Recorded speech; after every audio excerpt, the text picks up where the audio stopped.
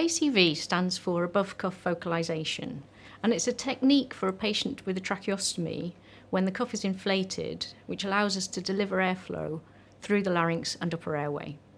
So the patient needs to have a tracheostomy tube which has a subglottic port, and that was designed originally for allowing removal of secretions from above the cuff, and that helps to reduce the risk of ventilator-associated pneumonia.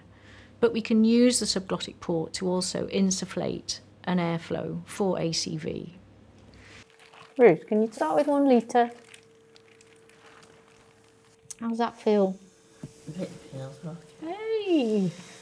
So ideally, for the first trial of ACV, it would be conducted by a speech and language therapist in order to establish the laryngeal function, secretion issues, and that the airflow is escaping via the upper airway.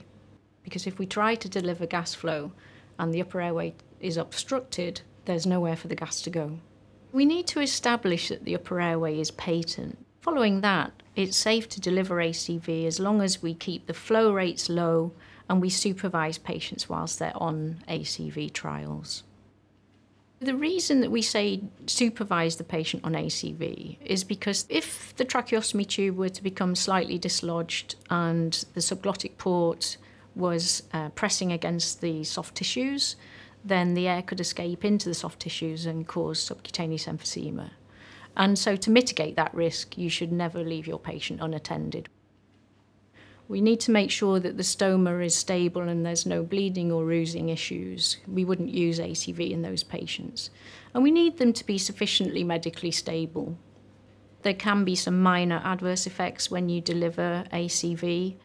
For example, a patient sometimes may gag, but the main thing is that the secretions that are sitting above the cuff will be expelled through the upper airway and into the mouth. And this is actually really, really helpful because those secretions have been sitting above the cuff.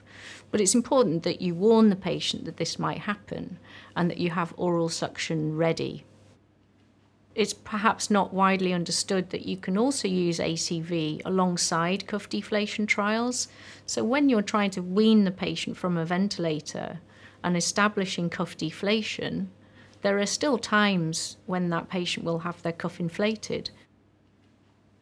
So when the cuff is inflated, patients often get desensitized in the larynx and upper airway.